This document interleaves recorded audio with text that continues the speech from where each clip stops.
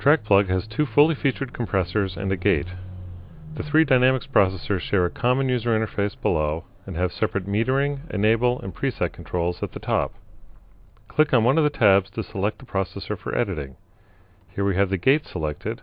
Here's compressor 1, and here's compressor 2. We'll use compressor 1 for this demo. At the top are the enable button, preset control, input level meter with threshold slider, and compression meter, which shows the amount of attenuation. You can shift-click on the meter to select different resolutions. Below are standard dynamics controls including threshold, ratio, makeup gain, attack and release time.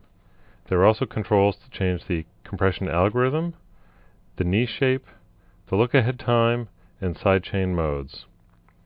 At the right is the dynamics response curve. If you are new to compressors, this graph is a good way to see how they work. Input levels on the horizontal axis are mapped to output levels on the vertical axis according to the response curve. Signal levels above threshold are attenuated according to the ratio control. Higher ratios cause the curve to flatten out more. You can edit the curve by dragging these control points. This point will change the ratio. Dragging this point, left-right changes threshold, and up-down changes makeup gain. Now let's compress a drum track.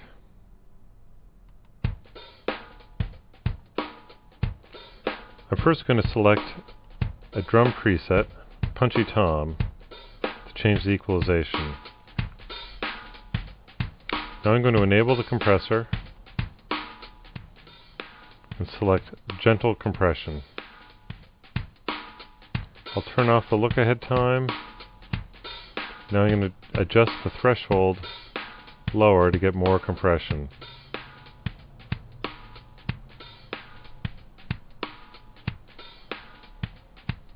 Might increase the ratio a tiny bit.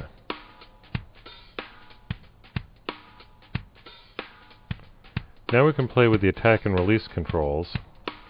Using longer attack times causes the compressor to behave slower, and therefore more of the attack transient of the drums will pass through.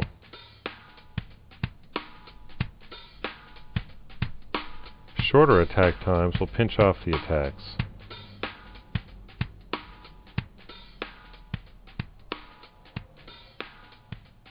I think I like the sound around 20 milliseconds.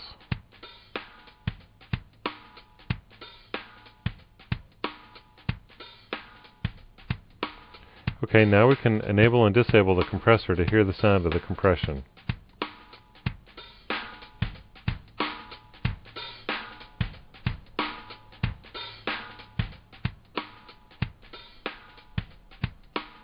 We can also bypass TrackPlug to hear the sound of the combined EQ and compression.